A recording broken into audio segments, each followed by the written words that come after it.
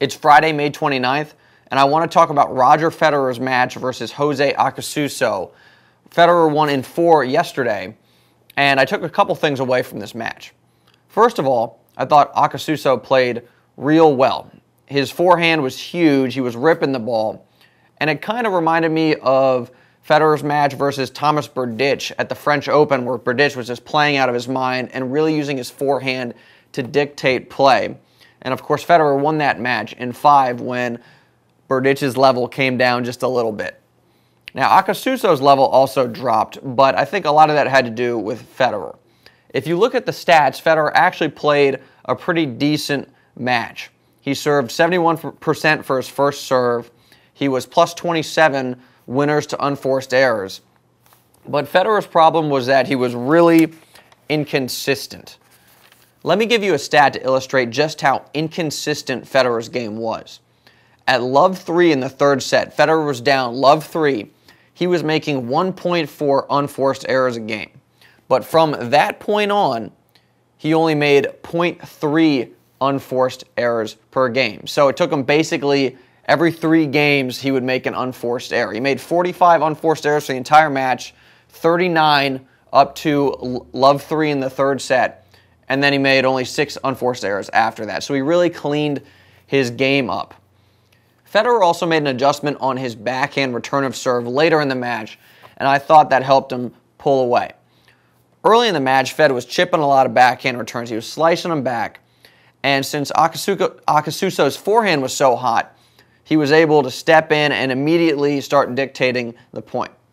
Later in the match, Fed started hitting those topspin returns and pushing Acasuso back a little bit, so the point started more on a neutral footing.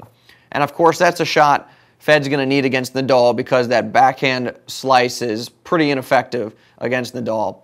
And just generally, I think most players on tour at this point kind of understand that if I hit a serve to Fed's backhand, he's probably going to slice it back. So I think the topspin backhand is a good adjustment, and an adjustment he'll need, not just against Nadal, but many players in the rounds to come. Now, what are the pros and cons that Fed should take away from this match?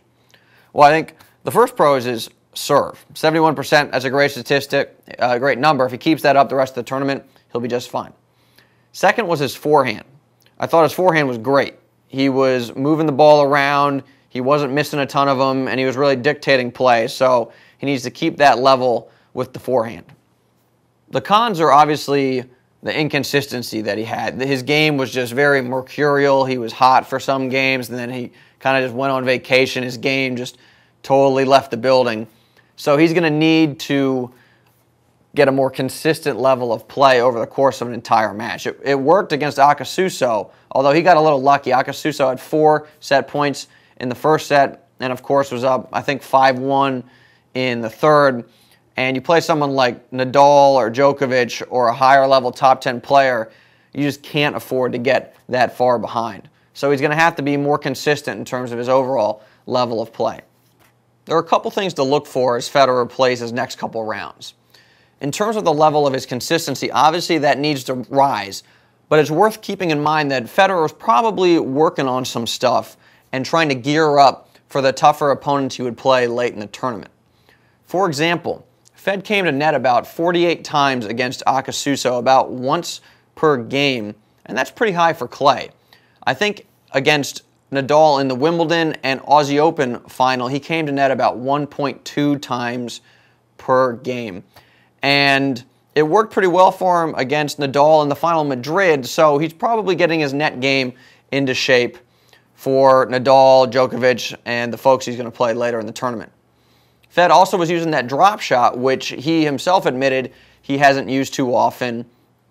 And this is sort of an aside, but one interesting thing to look for when Fed hits the drop shot is where he positions himself when his opponent is moving to the ball. Federer will move inside the baseline, stand basically in no man's land so that he can cut off the ball if the opponent hits it deep, but still get to a ball if the opponent tries an angled drop shot or just a straight up drop shot.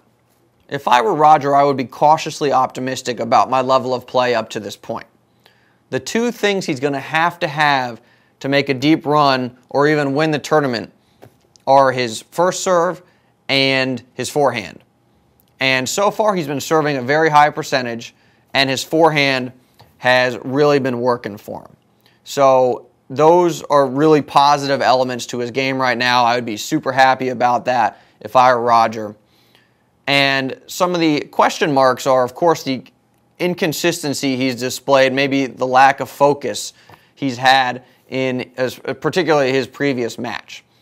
And if he can sort of fill in, connect the dots around the serve and the forehand, then he's going to be in real good shape. He's going to be able to make a deep run, if not win the French Open.